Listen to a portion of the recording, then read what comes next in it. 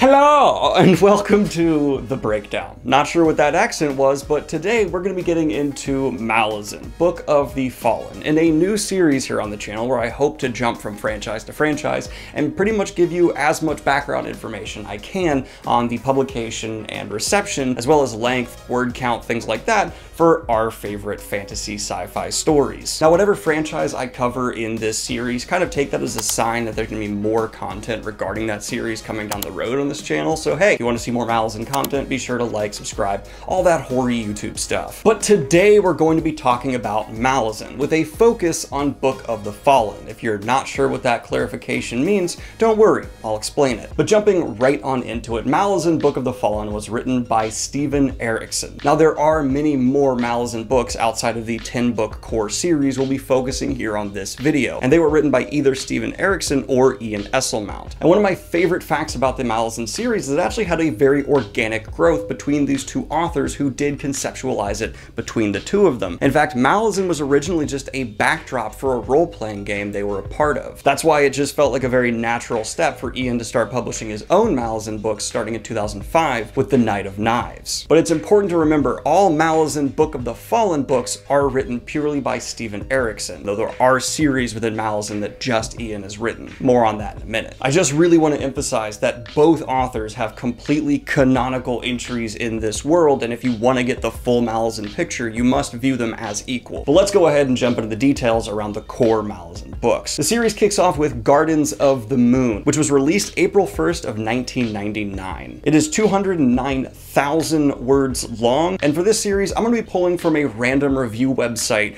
that kind of goes into whatever series I'm getting into and give their thoughts and how they contrast to my own. And for this, I've chosen the fantasybookraeview.com. And despite being a massive Malazan fan myself, I found they were a little too generous in some of their reviews, but that being said, they gave Gardens of the Moon a 9 out of 10. This is the one that I did struggle the most with in my read-through, which is a very common criticism you do see for Gardens of the Moon. Erikson especially has a writing style where he tends to just kind of push the reader into it, and several books down the road, you'll get the full context of what you experienced in Gardens of the Moon. It means that a lot of people's first time through the series, the books they look back on continue to rise higher and higher in their rankings, and on a reread, who knows what might be your favorite. But Gardens of the Moon is still not my favorite, but I do respect giving it a 9 out of 10 with the full context of the 10 core Malazan books. But let's go ahead and move on to book 2, Deadhouse Gates. Deadhouse Gates was released September 1st in the year 2000 and was even larger than Gardens of the Moon with a whopping 272,000 words,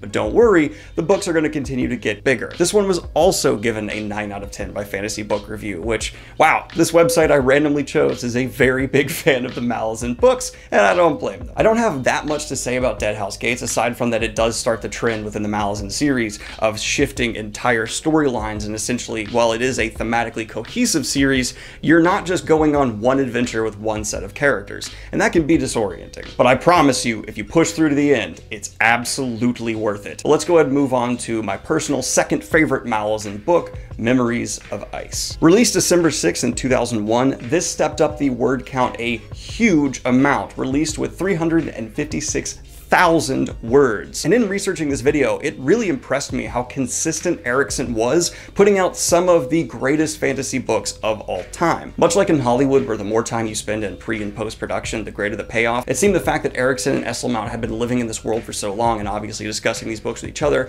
had an incredible benefit, not only for the clarity of vision and imagination that was presented in the stories, but also allowing them a faster turnaround and incredibly high quality that most authors can only dream of. This is 3 books in 3 years that are all amazing. And for the first time, I'm going to say I completely agree with Fantasy Book Review's ranking of giving this a perfect 10 out of 10. It's just an amazing read. And I will say it's also where I personally started to really get the experience of Malazan as a reader. But moving on from there, we have book 4, House of Chains. And for me, this was a step back into slightly weaker for Malazan, but is still very far from just okay, and I would say above just good. House of Chains was released December 2nd in 2002, keeping up the momentum of just having book, but it was a step down in word count at just 306,000 words.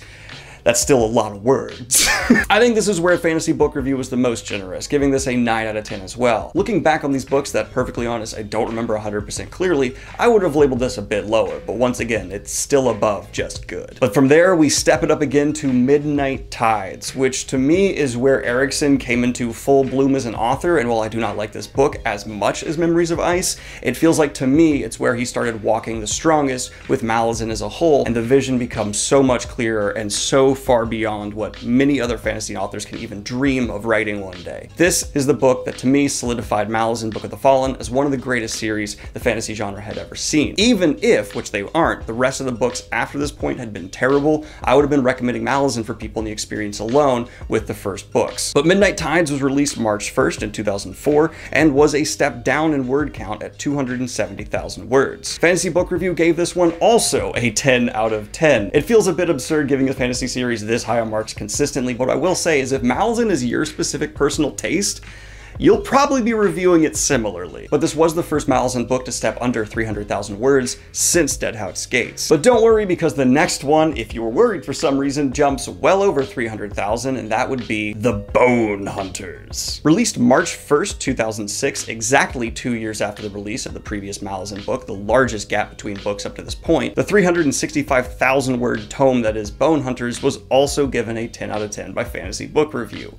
Wow, it's crazy to me that this is the largest gap between Malazan books yet, and it's just 2 years with consistently putting out this quality and this page count. We move on there to Reaper's Gale, which was released May 7th of 2007, with an incredible 386,000 words. And this is one of the ones I frustratingly have a really hard time remembering. Really need to reread this series, and it's something I've been looking forward to doing for quite some time. This was followed up by Toll the Hounds in June 30th, 2008, with 392,000 words, the largest Malazan book to date. I think this is the point where if you've stuck it through in Malazan, it'll start to click no matter who you are. You do start seeing quite a few returning characters and understanding the larger political implications of what the series is trying to get at, as well as how it is all connected thematically. It was also at this point that I really started to appreciate Erikson's writing of women. This was followed up just a little bit over a year later with The Dust of Dreams, released August 18th of 2009, coming close to breaking the word count with 382,000 words.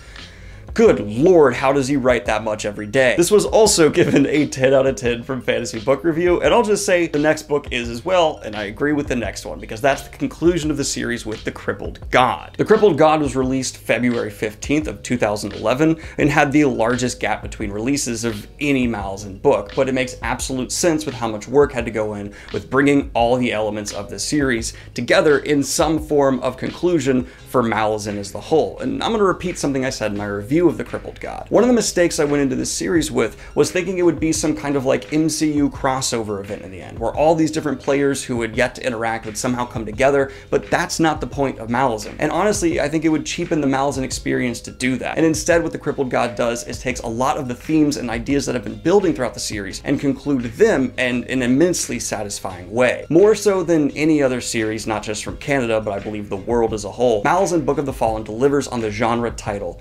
epic. But let's go ahead and get to the final numbers. The total word count for Malazan Book of the Fallen is an incredible 3,325,000 words. That means Erikson wrote over 3 million words in the span of 12 years.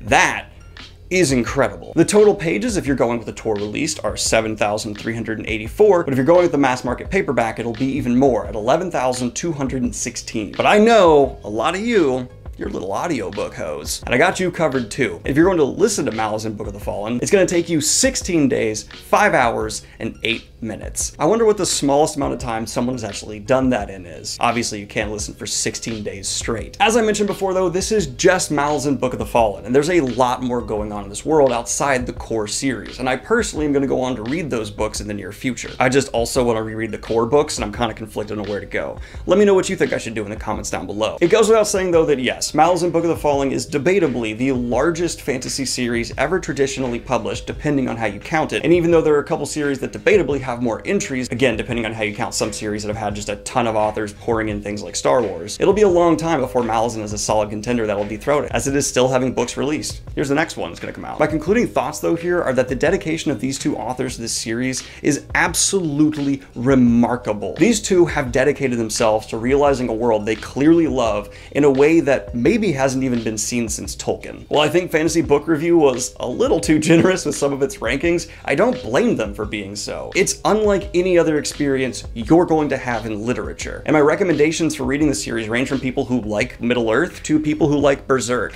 It kind of has a balance of those two worlds in terms of its nihilism, but also wonder and beauty. It really is like if you took a lot of elements from these two and blended them, and then made it a lot bigger. And I'm gonna give this a go ahead and absolutely read, with my favorite Malazan book being The Crippled God or Memories of Ice. I can't really remember, and I think the weakest for me is still Gardens of the Moon, because upon going back to it, I wish the approach to introducing people to the series had been a little bit different, because it makes it so hard to recommend. But please let me know what you think of this new video series, and let me know any recommendations you have for improving the presentation style in the comments down below. I obviously pulled quite a bit here from Dead Meat's Numbers segment, so massive shout out to James A. Janice for running one of my favorite YouTube channels on the platform. And as a shout out to him, I'll end this video like he ends his. Be good people.